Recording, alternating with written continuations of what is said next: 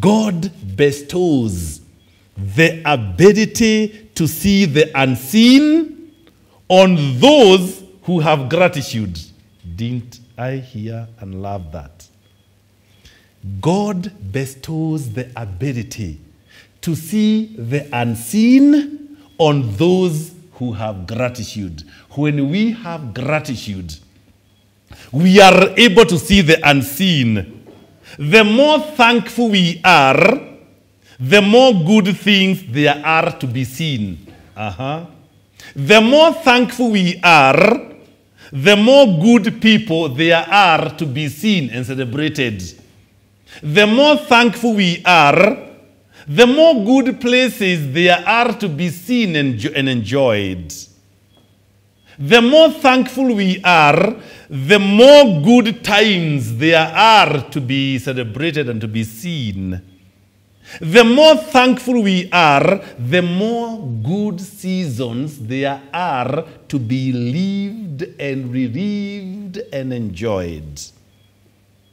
We can be thankful for all situations because we can see the good and find the good. This is why we are called every day to start our day with a word of thank you. When you wake up, say thank you to God. Even when you wake up feeling bad, even when you wake up on bad news, there are those days that you wake up on bad news. There are those days that you wake up on what you would not have wanted to happen in your lifetime. And you know life is unfair at times. What you dreaded that you'd never want to happen, somehow it does happen in some cases. Then the question is, what happens when what we fear the most happens in our lives and in our times? If we are used to embrace the gratitude attitude, there is nothing at all that will make us to bow down to misery, to bow down to wretchedness, to bow down to brokenness, to bow down to death-like situations. There are 4 objects of thanksgiving. These 4 objects of thanksgiving are only a partial listing of the blessings that God gives us in Christ. And we have had this clearly in the second reading.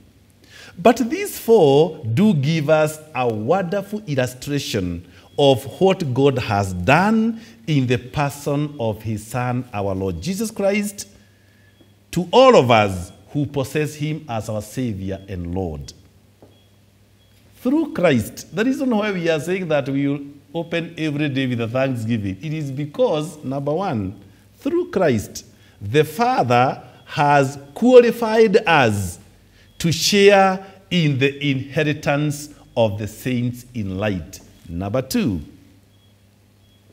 through Christ, the Father has delivered us from the domain of darkness. We are no longer the children of darkness, but the children of light. Number 3, through Christ, the Father has transferred us into the kingdom of his Son. And number 4, through Christ, the Father has redeemed us, providing the forgiveness of sins. This is what he has done. So we have no reason not to wake up with a song of thanksgiving.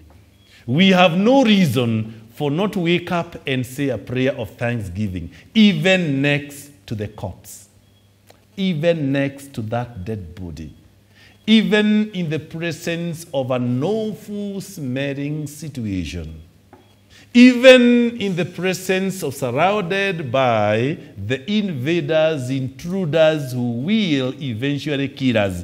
We will refuse to see the enemy, and we see the angels of protection. We will refuse to see death and see resurrection. We will refuse to see misery and see the glory of God.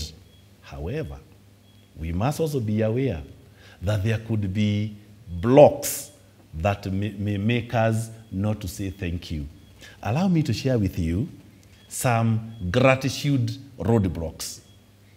Gratitude roadblocks. The reason why maybe some of you listening to me tonight have not been saying thank you. The reasons why some of you have not transformed your life into a song of thanksgiving. The reason why some of you are still in the house of death, surrounded by dead bodies and seeing death and smelling death and hopelessness.